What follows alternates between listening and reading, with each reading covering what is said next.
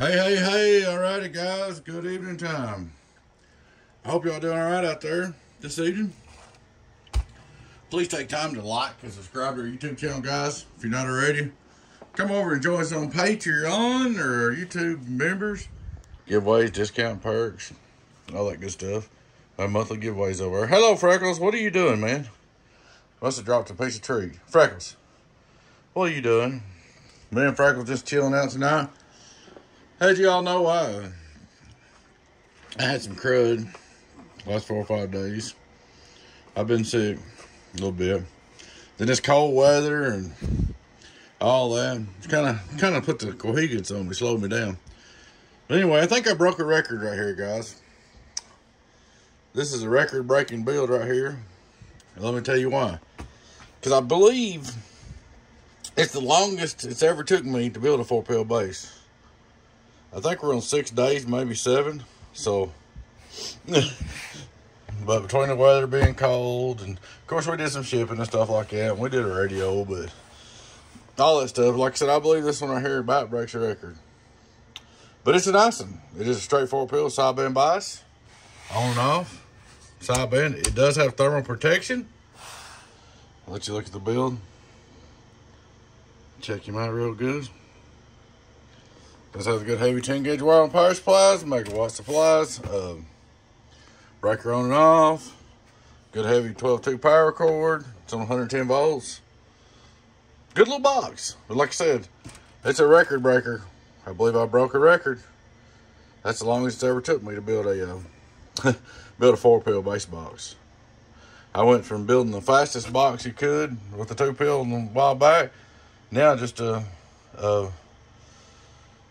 took the longest to build a box, I guess. But it's got two 100 CFL fans in there, 100 CFM each, which that's important. I just get whatever light I can. If they're red, blue, black, green, purple, don't matter to me as long as they move the air. Alrighty, guys, we'll put this back together, get the screws on, get the lids on it, and second part, we'll get the other part of the video test review coming up. Thank you. Alrighty, guys, we're back. We got this beauty together. She looks pretty sweet, I have to say. Not bad at all. Got her new colored fan grills on there, painted fan grills. Breaks up the gray a little bit. I like it. Kind of matches the labels, it's real close. So, let's start out looking at straight through SWR. Hello, worldwide, 0. Alright. Let's turn him on. Which the fans are gonna make some noise. That's part of it. It's just kind of like watts. To make watts, you got heat. To move air on fans, 120 millimeter fans, to move air, you're gonna have noise. But you know, the box is gonna last longer. So I'd rather have a little more noise and have a longer lasting box myself. Alright, start radio drive. Input SWR, worldwide, almost 0. Here it is on the radio. It is 0 on the radio. Alright, let's look at radio drive 99. Hello, radio drive. Hello, radio drive. It's alive. Hello, radio drive. It's looking pretty good out there, boys and girls and people. Hello. 5-volt reverse. Hello. Half a watt. 2500 watt PEP. We're in the top scale. Hello, radio drive. Do about 700. Right on the money. Alright, we're going to kick on our little driver. Let's see what we're going to be putting into it so y'all know. Let's see. Hello, driver. So let's start about 209. We're going to do it this way, then I'm going to show it with the striker. I think he said he's going to run it with the striker, I'm not sure. But anyway, with the driver. Hello, 4-pill with the driver. Hello, 4-pill with the driver. Worldwide. I like it. Over 500 watts average and over 1,000 pp. On the bird, 4-pill with the driver. Burning over that 1,000 mark, getting on down. Over 5 watt reflex. 1, 2. Hello, working my little 4-pill base. Oh, this thing does have temperature protection, by the way. Now we're going to switch over to the striker.